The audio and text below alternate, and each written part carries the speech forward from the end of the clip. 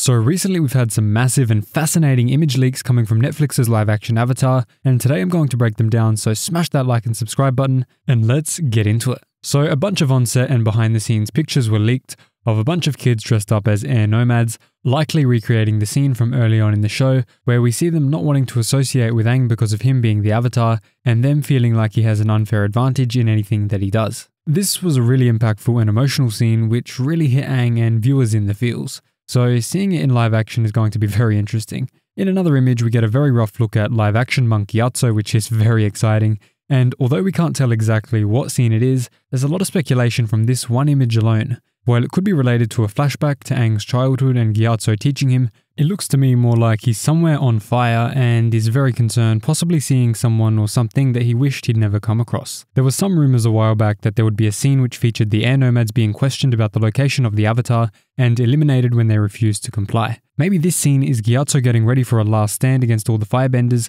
leading us to see his skeleton the way it was when Aang found him many years later. Here's what the actress who posted the images said: Avatar: The Last Airbender, an American drama produced by Netflix, has finally officially been announced, and we are honoured to have 3 students from our Vancouver Repertory Theatre to participate in the production. Let me first make public some onstage photos we participated in at the time, mischievous. This time I played the role of a monk. This half-bowled look took me 5 hours to do, but it was easy for the boys. They were finished with just a cha. By the way, this is my first time filming abroad, and I'm really lucky to be able to participate in Netflix's masterpiece, The Avatar. North American crews are extremely humane compared to the domestic crews, especially for child actors. They strictly abide by the 8-hour working hours and have to pay 2 or 3 times extra if they exceed that time limit. Since the filming was during an epidemic, nucleic acid tests were required every few hours, and it's really great that we got $100 for each test, and each child who shaved their head was given $500. After this week's filming, each of our students earned at least several $1,000s. Sounds pretty good to me. So as we can see, this was a very fun shoot, which the crew really enjoyed,